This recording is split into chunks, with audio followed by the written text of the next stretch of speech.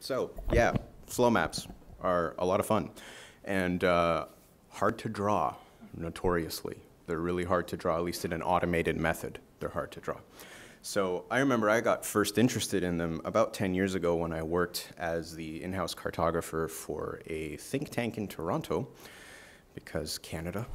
And we were mapping the flow of air traffic passengers throughout the world and their potential acting as vectors for diseases.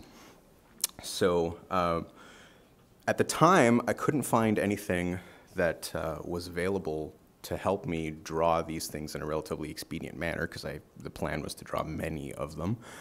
So we ended up resorting to doing things like this, where we would define a single origin or a single destination and map out how much traffic a place would receive or send or what have you, or continuous surfaces like this that were basically interpolations of densities that are imperfect ways of showing things. But of course, flow maps in general, right, we're talking about stuff that has arrows for the most part. There's lots of different kinds of flow maps, and I think that part of the difficulty in getting an automated way to draw them is simply formulating exactly what this map is and how the arrows should work.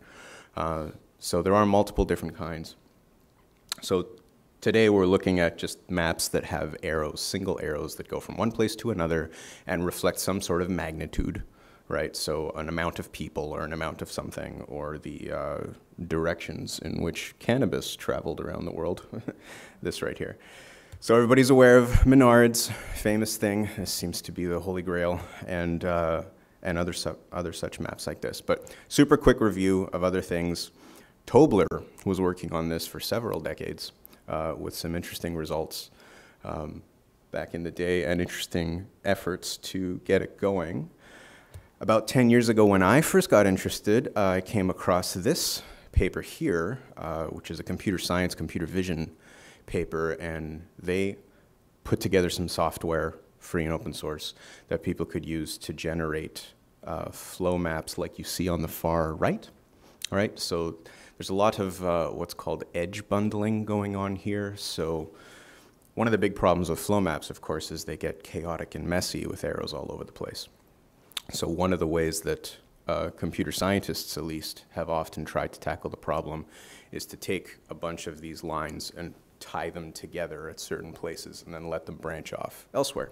So that's what you see going on there. And that works as long as you have a sort of hierarchical flow, right, that you can attach things to and from certain places.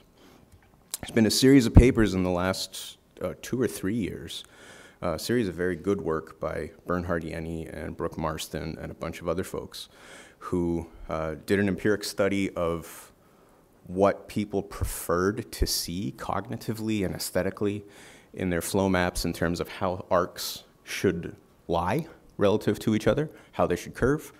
And they've got an interesting method developed that is force-directed, so their flows actually iteratively separate themselves out by repelling each other on a map. So that's a really interesting method that's very applicable to interactive map displays especially, and they've got a website demonstrating it. So check it out, because it's good work. But yeah, some more of that same sort of thing has been modeled in QGIS by Anita Gracer, and we've also seen a lot of people do relatively straightforward applications such as geodesics, right? So this is taking advantage of the fact that a straight line on the Earth's surface, right, once you apply it to a map projection, is almost always going to be curved, right? So one of the ways you can produce curved lines automatically is to simply calculate the great arc, the arc of the great circle between two places on Earth. Then project the map and you get something along the lines of this. So I decided to tackle the problem again because a friend of mine a couple years ago said, "Hey, Paolo, do you know any good way to draw flow maps?" And I was like, "No."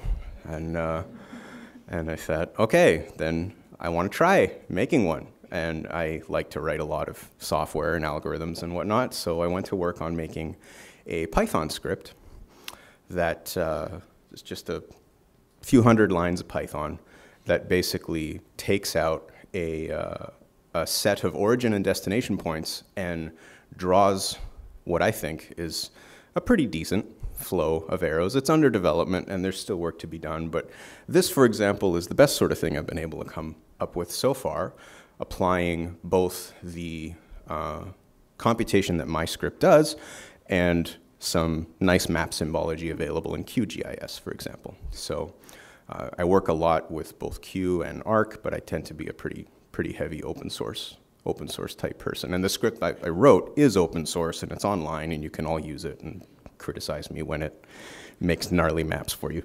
So yeah, so I was inspired by a couple talks ago and decided I needed to show off some of my sketches too, because it's a super important part of at least how I try to approach my work. Is I do a lot of sketching it out by hand and thinking graphically this way in a rough, messy way.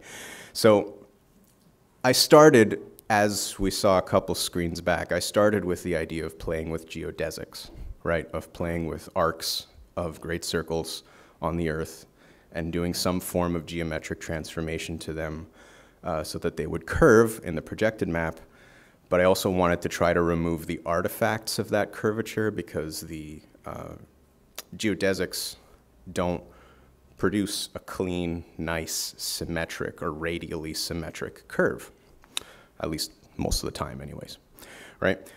So I started with a script that created a custom azimuthal map projection for every origin point. And that's not that hard to do once you know how to manipulate proj4 strings and Python packages that can remap the geometry. And that was working pretty well, but I wasn't crazy about the output. But that's the kind of stuff you saw up there in sort of the middle, and trying to figure out how do I radially separate the flows that are coming off of any one point so that things don't clutter too much. And there's a series of these geometric computational geometry problems that I'm still grappling with. A lot of this is kind of work in progress, but decided that the custom azimuthal map projection thing wasn't really working out, and it led me to think, well, I want to be able to make flow maps in any map projection, right? So if I make a geodesic, there's only one true geodesic between any two places on Earth. Well, there's two if you go the long way around the Earth, but I wanted to make something that would make a radially symmetric curve. That's one of the things that Jenny et al. Concluded empirically is a desirable feature in flow maps. I wanted to make radially symmetric curves in any projection. So I abandoned the azimuthal type thing and instead have been working ever since on a projection invariant cubic spline.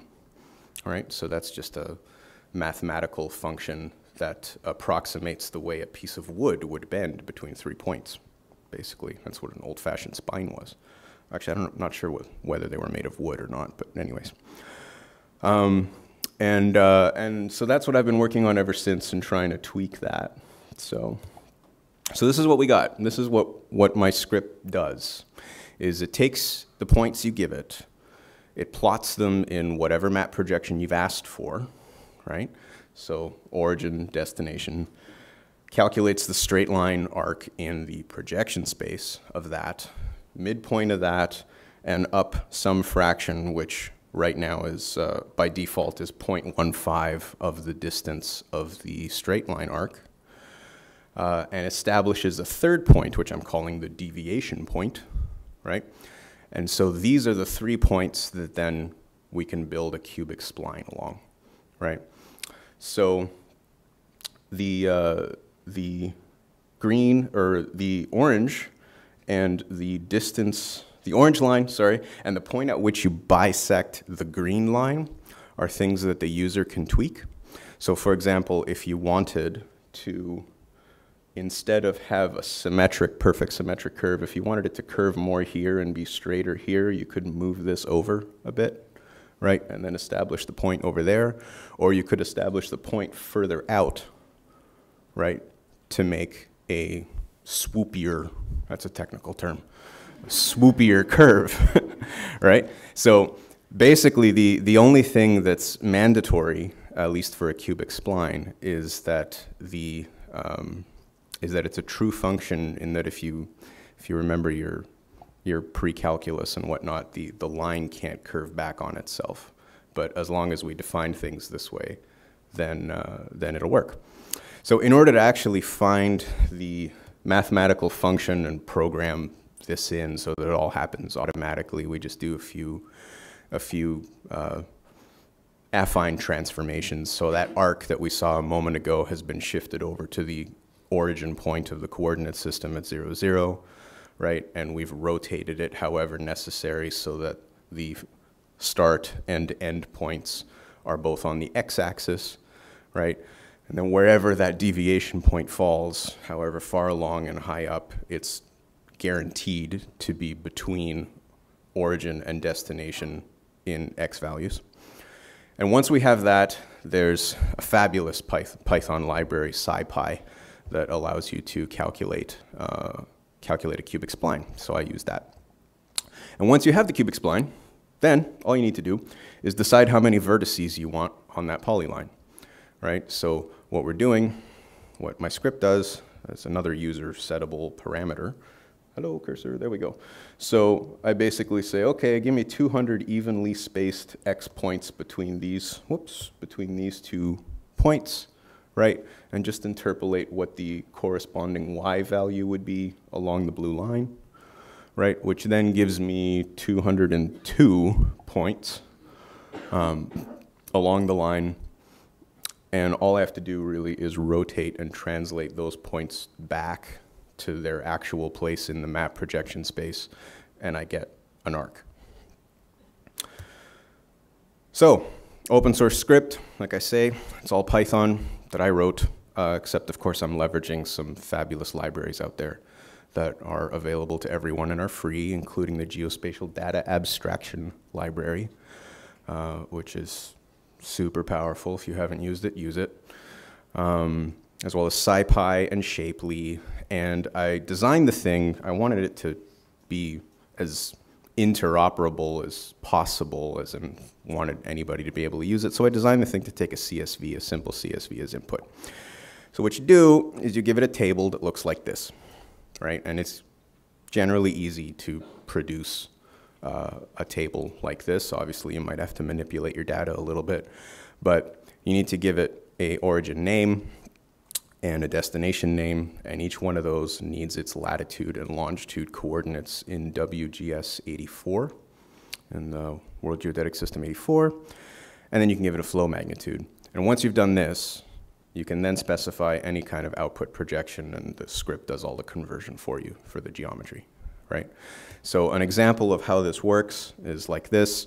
So far it's a command line tool. I will probably build a simple GUI to make it a little more friendly to people who are scared of the command line, and make it a little bit more point and click, whatnot. But you call the script, you give it its input, it writes a shapefile to output, and optionally you can give it a proj4 string, which is a standard format in the proj4 library of specifying a map projection. You can also give it the URL to the proj4 string on spatialreference.org, and it'll suck it in and go from there, right? So again, this is the sort of thing it can do, right? I've got a azimuthal map projection, in this case centered on the South Pole, and I've got a bunch of flows coming out of New Zealand in this case. You can go crazy and do fun things like the bond projection, and the flows all draw in basically the geometry of the projected system. So that's all fun and well and good, and then I got interested in doing it in 3D. Okay, so again, the concept here was again to use cubic splines and to basically bring this up into the Z dimension, right? Not just X and Y. And I've got a second script that I'm working on that takes linear features and using what I'm calling a unit spline, applies a scaling upward spline to them and arcs them up in 3D space. And these write out to file formats that can support 3D. So KML, DXF, that's an AutoCAD format, if you've ever worked with that, or Esri's multi-patch features. Then they have to be visualized, at least in a sort of 3D volumetric way. You have to take these lines, which mathematically a line has 0 surface area, right?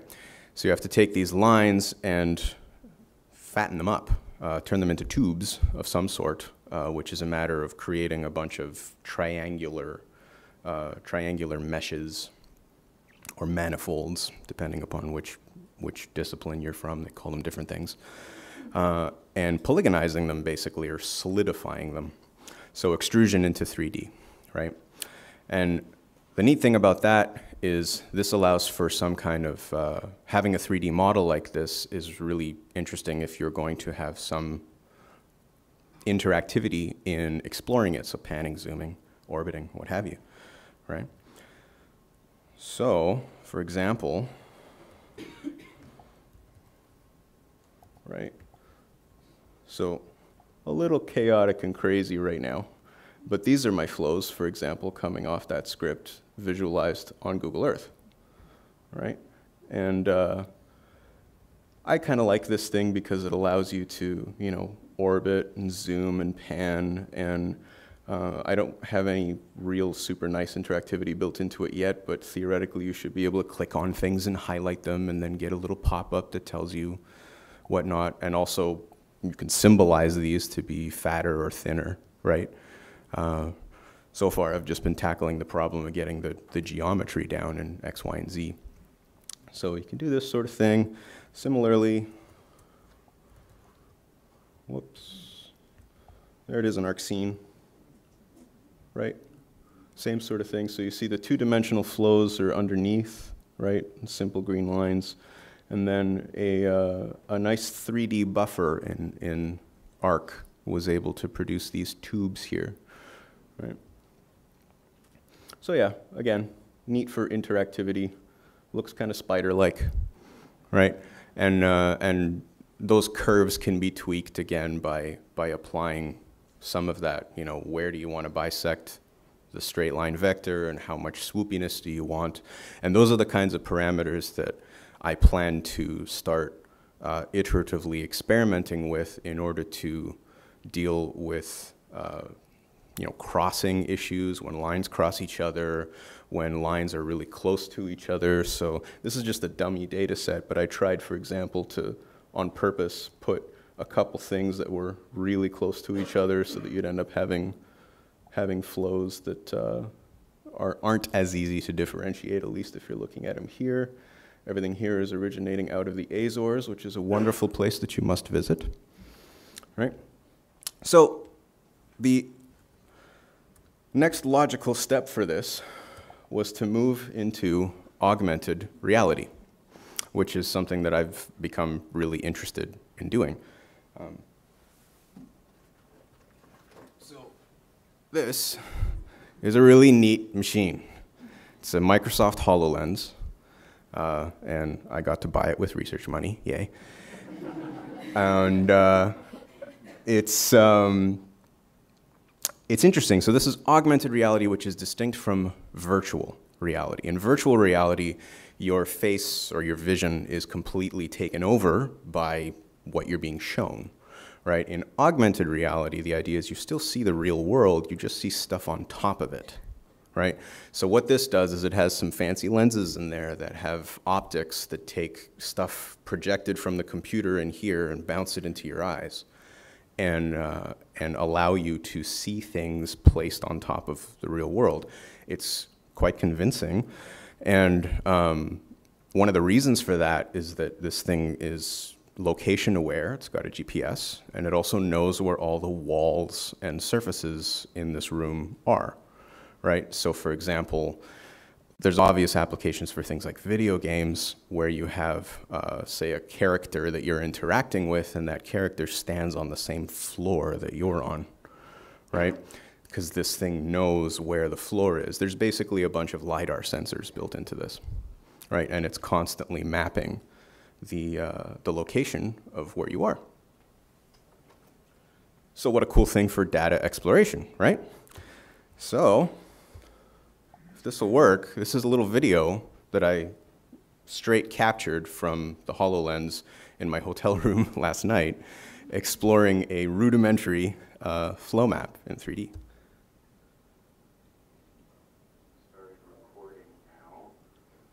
We can see that the HoloLens is tracking the three-dimensional geometry of my environment with its built-in LiDAR sensors. And among the applications I have open right now is this one, 3D flows. That is a three-dimensional holographic representation of a flow map right in front of me that I can walk around and explore. No interactivity yet, but it is possible to highlight things with your gaze and click on certain things and what have you.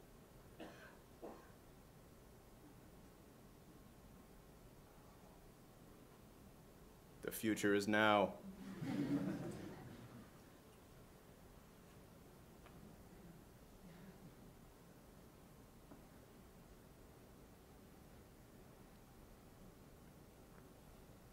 I realize this might be a little bit dizzying to watch this. Sorry about that.